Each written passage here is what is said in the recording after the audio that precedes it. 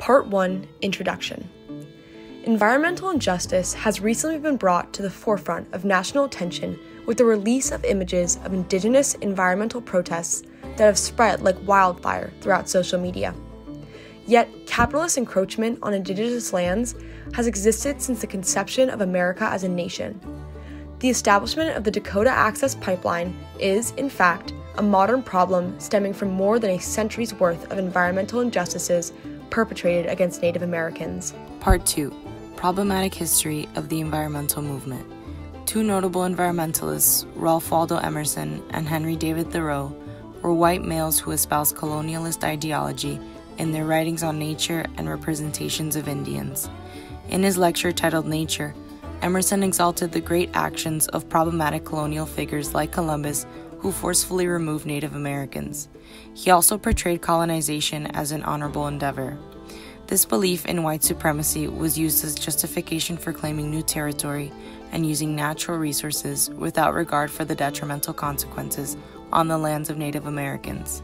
For instance, Emerson wrote, quote, "Nature is thoroughly mediate, it is made to serve," end quote. In this way, the expansion of white civilization into wild tracts of indigenous lands was viewed as a divinely preordained mission by early environmentalists. Thoreau's writing also had racist undertones of colonization. He used environmental discourse with the goal of cultivating the New World through methods superior to the known primitive practices of Indians. In this way, environmental issues became inextricably intertwined with problematic political motives like manifest destiny. Part 3, Political Impacts of Environmental Destruction. Manifest destiny was a turning point in the 1840s that used divine providence to justify westward expansion across the North American continent. This idea quickly entered the American consciousness and U.S. policy. In addition to obtaining land through annexation like the Louisiana Purchase, the U.S. also forcibly took lands from Native Americans through numerous treaties which deprived indigenous peoples of the right to their ancestral lands.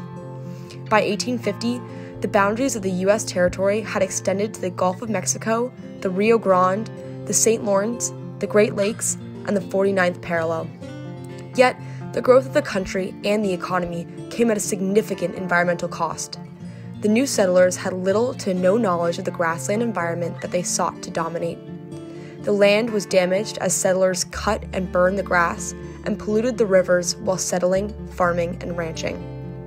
As a result, the western landscape was forever changed.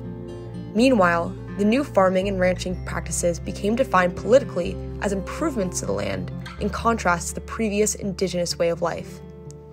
The excuse that Native Americans had failed to improve their ancestral lands then became used as justification for stripping them of land usage, despite the fact that the so-called improvements were causing significant environmental damage.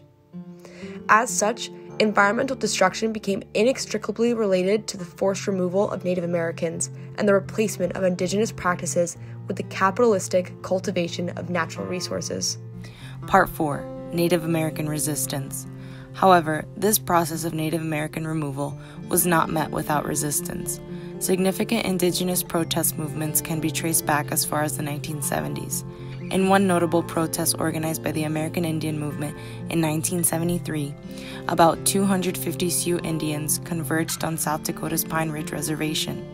This occupation highlighted generations of mistreatment of Native tribes by federal and local agencies. A more recent example is the 2011 campaign to stop Phase 4 of the Keystone XL pipeline in South Dakota, which mobilized masses in opposition to a pipeline that would run through and near tribal lands, water resources, and places of spiritual significance.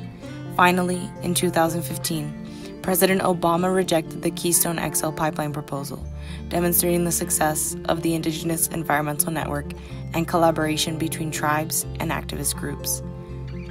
Part 5, #NoDAP. The tribal members who participated in the Keystone XL pipeline protest were critical organizers of another pipeline protest that garnered national attention, the Dakota Access Pipeline. The planned construction in 2016 would extend the pipeline from North Dakota through South Dakota and Iowa. construction threatened to contaminate several significant bodies of water and cut across some lands that house ancient Native American burial grounds.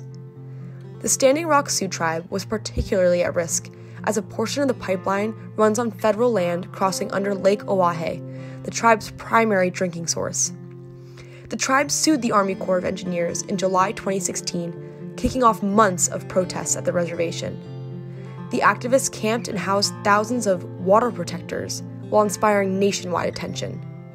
In January 2017, the hashtag DAPL was in the top 50 nationwide Twitter trends. Social media built awareness of Indigenous land rights, and it also made people from all across the country feel like they could get involved.